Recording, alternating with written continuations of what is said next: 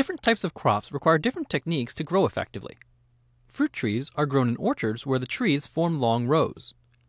Tasks like tree inspection, fruit harvesting, and pesticide spraying can only be done efficiently from the ground. The tractor must traverse the entire orchard, making sure to cover both sides of each tree for tasks such as inspection and spraying.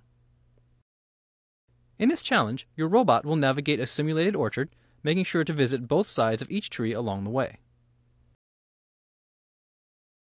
You already know how to make your robot move forward, so now you will learn to make it turn, how to think about turning, and finally, complete the Autonomous Tractor Challenge.